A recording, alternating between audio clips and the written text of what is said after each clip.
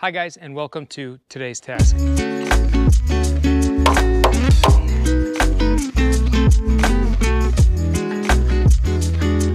For today's task, I am going to start framing on this house. We are going to put the first wall up right against here because I need power in this house sooner than later. So I did hire out my framing and I'm gonna be working with them throughout the duration of this build. But the wall we're gonna do right now is a wall that I want done so that I can set my electrical panel and have outlets inside the house so that we're not just running cords couple hundred feet. And since we've already pulled our main wire into the house, getting it landed into a box is probably the safest way to do it. And framing out this wall is the first wall of the house that I can do on my own. Since our trusses are going to sit on this concrete groove right here, they have to have a bed made of treated lumber. Any lumber that touches concrete needs to be treated so that the wood will be protected from the moisture the concrete can hold. Our first task is to actually put a piece of treated lumber across this top half. But one of the first things I want to do is clean this off really well so there's no big pebbles or anything like that.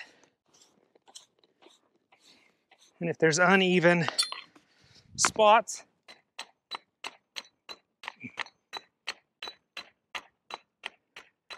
get those as well.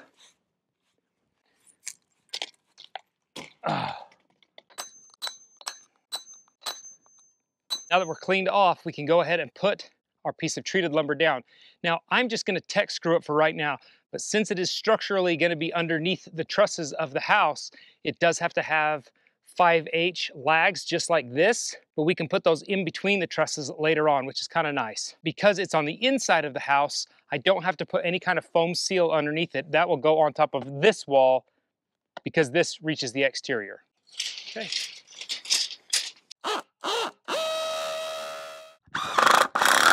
Well, that's it, guys. That's the first piece of timber attached to this house. It's all uphill from here. The board slightly bends back into the house, and since I want to just keep it flush with this outer wall, I'm just going to put a pry on it a little bit.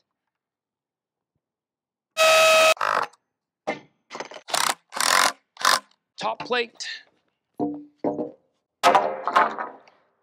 This will be our bottom plate. And in the meantime, we are going to clean out this corner just a little bit.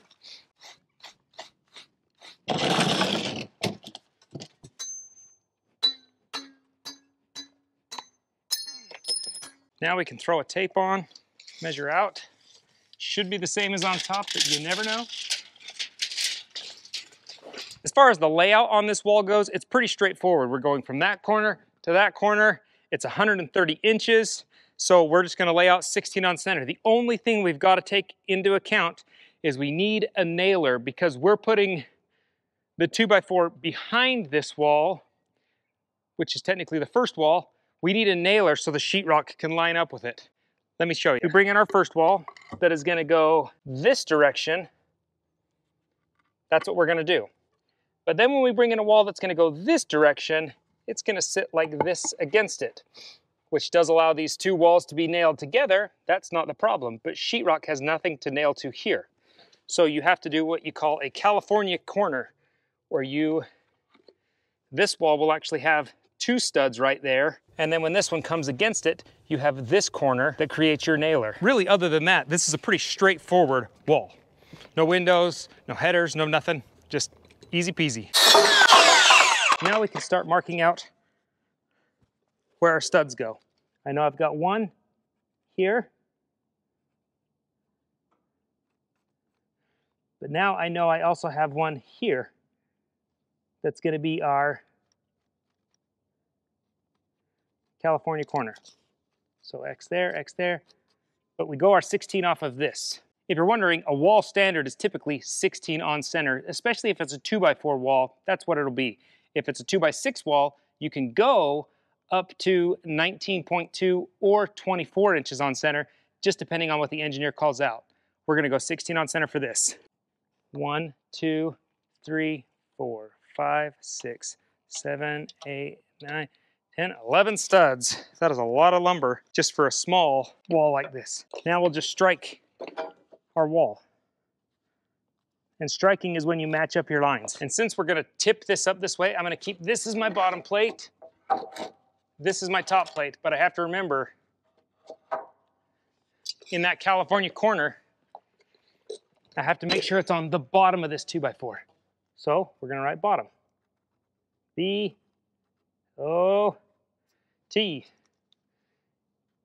B-O-T. Don't use mechanical pencils. They're fine lines, which is nice for detail, but they're terrible for framing. 1, 2, 3. Here's our studs. I feel like my tools are scattered kind of all over the place. And that's because they technically are. My air compressor's clear over here. My chop saw's over here. Hey, I do have a tripod though, that's good to know.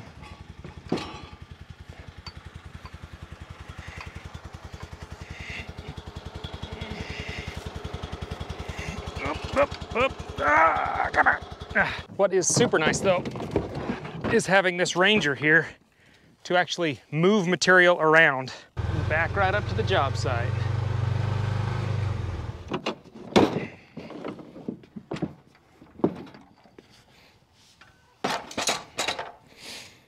Now we are ready to start cutting some wood.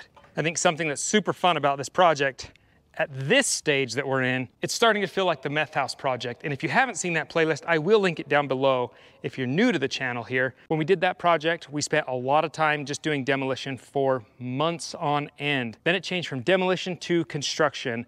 And this is the phase that we're finally at on this house. We've never been at demolition, really, but we've never been at a place where the construction could be in my hands. Now we're to the point where we're setting up tools and building walls and really bringing things to the house, and that's a cool phase to be at.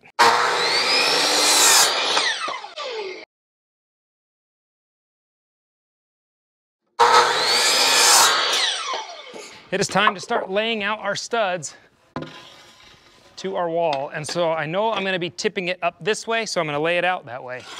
And if you don't know, you should always crown your studs, and you crown them up. That way, the entire wall always faces the same way. Luckily, these have very little crown in them because they're still pretty fresh, haven't sat long.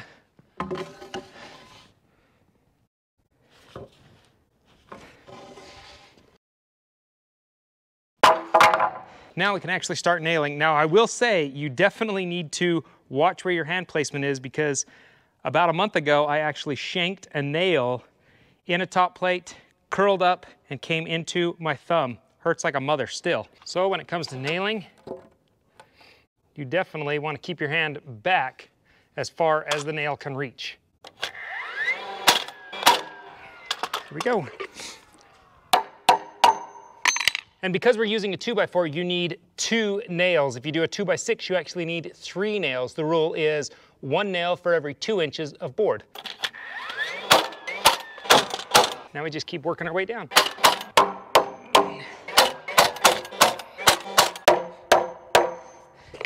A good rule of thumb, always fix your shiners as you're going. If you've got a nail head that's sticking out, didn't sink all the way, fix it right then and there, or else later on you may forget about it, and then when you go to put your wall up, something may not fit right. So fix them as you go.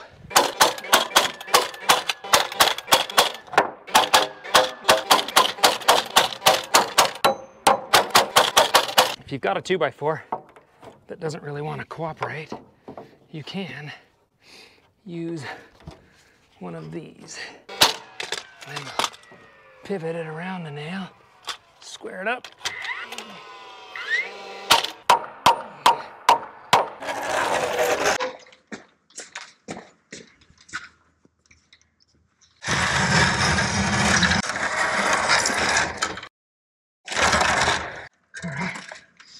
This is our wall, framed 16 on center with California corners on both ends, so the wall will come out from here, and obviously a wall comes out from here and runs along for all of this. So I've gone ahead and set a nailer up there and a nailer up there. That way, once we put all the trusses in, I can just nail directly up.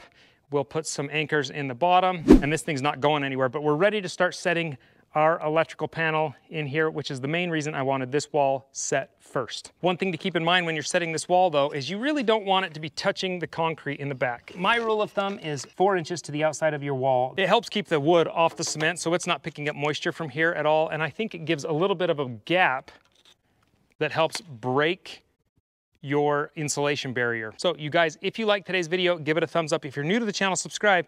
And if you don't want to miss out on any of the today's task projects starting on this house, hit that notification bell. Do it. Go do it right now. Hit that notification bell. Until next time, we'll see you later. Bye, guys. And me starting this frame, and me starting this. Like I knew what I was doing. And me starting this so that it doesn't absorb the moisture that comes in concrete, so that it protects the wood. Friggin' measuring tape. Going the opposite direction. Oops.